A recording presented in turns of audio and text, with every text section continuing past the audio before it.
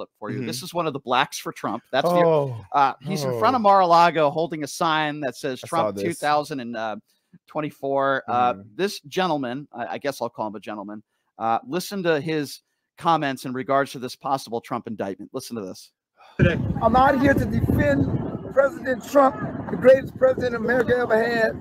Y'all already told me in 1984 that President Trump is King Cyrus. And so I'm out here to defend. Get out of here. Who is he yelling at? And we're here to make sure that Alvin Bragg, the sellout, Sambo, slave-beating, sucker, punk ass, know that we're going to arrest him when our time comes. He's doomed to hell. He made the wrong move, boy. Blacks for Trump. Oh, very intelligent. I don't know if I can say this on the radio, but there is a strong C word we use in our community, and I want to call him that so bad because I don't understand how you're sitting here literally imitating people that don't like you. He's like, get out of here, boy. Like, that's such a slave. By the way, he's term. talking about that. Well, he's talking about Bragg, who is the DA in Manhattan, another black man who happens to be black. Yeah, he's calling him boy, and he's using the slave. By the way, ridiculous. I think it sounded like a very intelligent guy. Don't get me wrong. I mean, he sounded like he was very educated man that takes his time out of his day to hold up a Trump sign in front of Mar-a-Lago. So kudos to him. He sounds like he's very courageous. That's what many MAGAs would call a patriot. Would you like to hear another patriot? There were about maybe 10 or 15 people yesterday that were in front of the Trump Tower in Manhattan. This lady, and I use the term very loosely, or I'm sorry, this protester, I'm sorry, in front of Trump Tower yesterday. I want you to have a listen to this. I'll just let it air. American, great again! On my head. Give me a headache. Protest our national flag! No, please stop. Jesus! No. Great again! Oh yeah. Oh yeah. Best part. Clean up on aisle 46. I swear to God. First of all, I don't even know what she's saying, by the way. I can't listen, it took me everything in my ears to try to tune into that. I don't even know what she's saying. She's holding a Trump sign.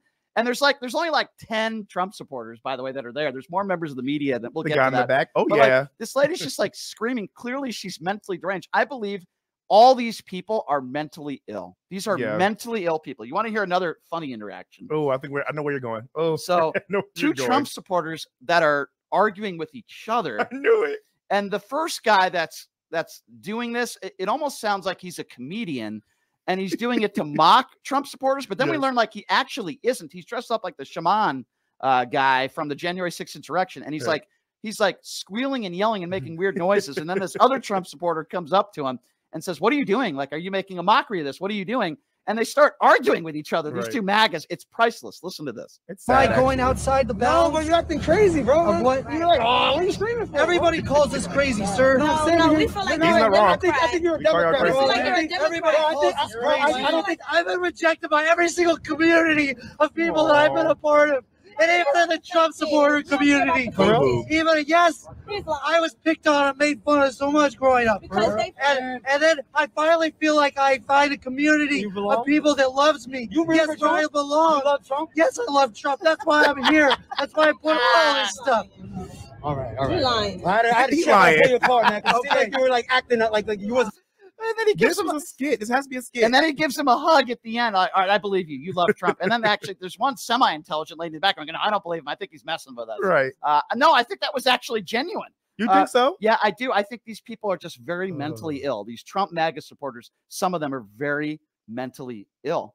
And then the other guy goes, "No, you're a Democrat." Yeah, I think that would actually be a good thing. Like, you're trying to say what you're doing out there in front of Trump Tower, wasting your time supporting Donald Trump. You think that makes you smarter than a Democrat? Like, it makes you a moron is what it makes you. Anyway, very funny interaction there. I thought I would play that with you. Here we go. Here's another Trump supporter that was being interviewed during the protest. Have a listen to this.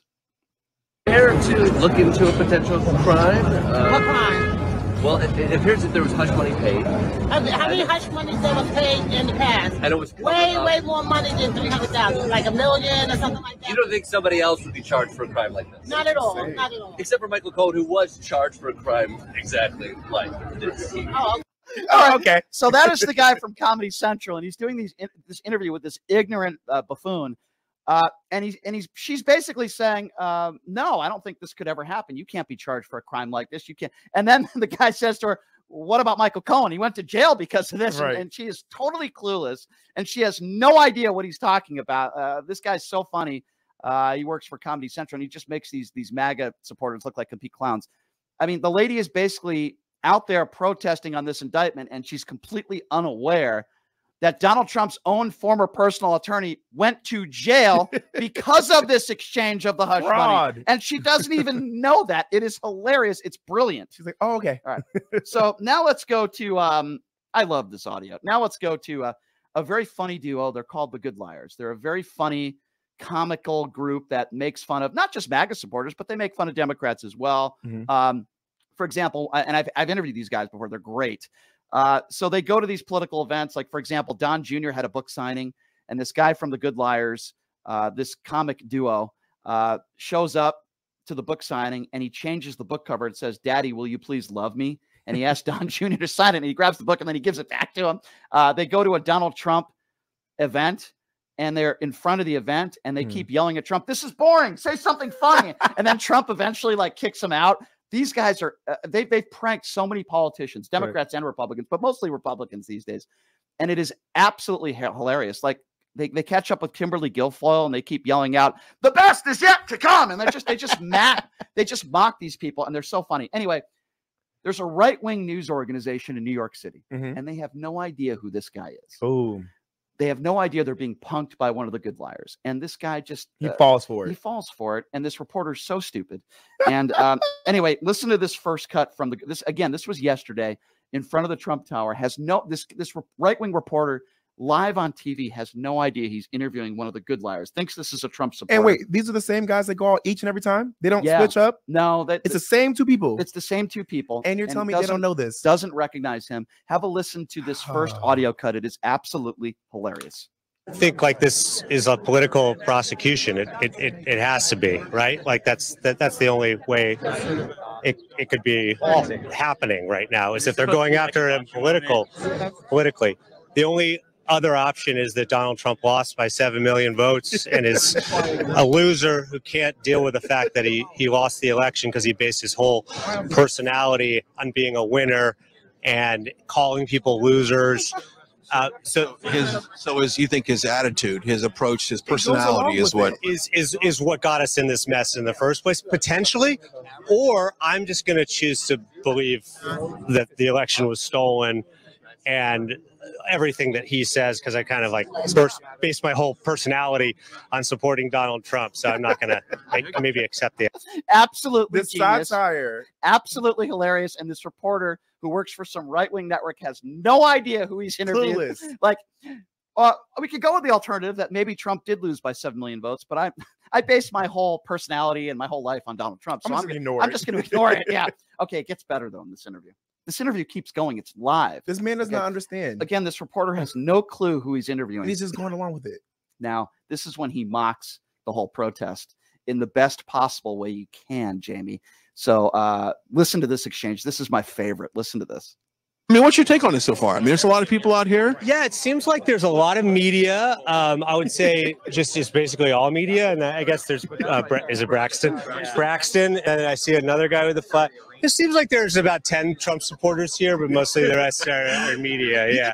That's when the interview ends. And I think the guy finally started to understand that he was getting punked. And by the way, it's not like this guy from the Good Liars was wrong. Right. He was being on. Well, it's going great. I think we got Jimmy over there. We got Jimmy. We got at least know. Yeah. What did Braxton do? Why is he in it? We got Braxton over there. By the way, a random Trump supporter there named Braxton recognized who this guy was. And he says, "Oh, you're the guy from the Good Liars." Meanwhile, the reporter is completely clueless. He's a stooge. And he has no idea what is going on. This is what has transpired in the last couple days. You've got a handful of Trump supporters in certain areas that are just absolutely brain dead. They're absolutely brain dead. They're just complete morons. Right. Listen, you have the right to peacefully protest, but we as members of the media also have a right to point out how stupid you are. Facts. And that's exactly what these people are. They're very ignorant people. I think they're mentally ill. I guess you could be dumb and mentally ill. Yep. I think they're both. These people need help. They have no education or understanding of what this possible indictment is. They have no understanding of even why they're there. In their mind, they're just a Trump supporter. And you remember, Jamie, what Donald Trump said years back? He said, I can shoot somebody on Fifth Avenue and they'll still vote for me. That's exactly who he's talking about. He's horrible. He's talking about these people right now. Now, listen, these people need help. Okay. Not wrong.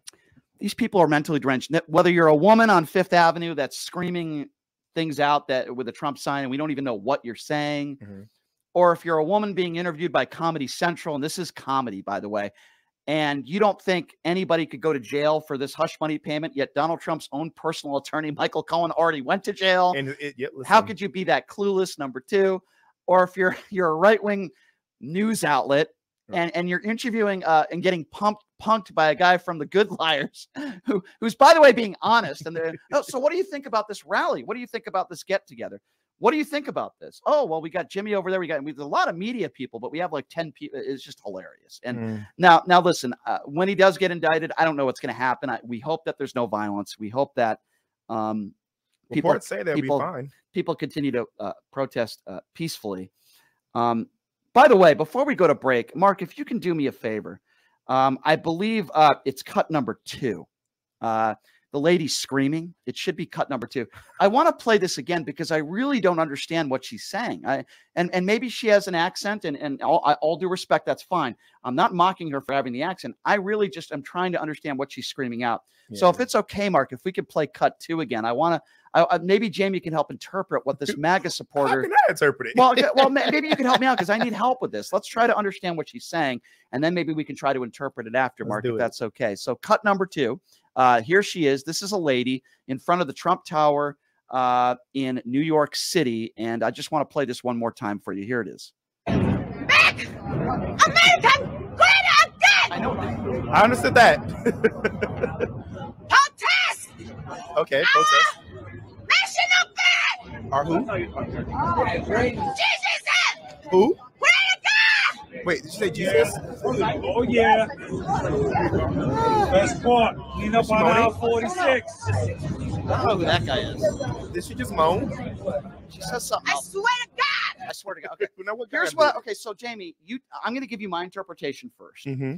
Here's what I think she said, and you can tell me whether you disagree or not. And then we'll open up the phone lines at 702-221-7283 because I want to know what you guys think. Here's what I think she said, and again, I don't know this for sure. Okay. I think she said Donald Trump is a criminal.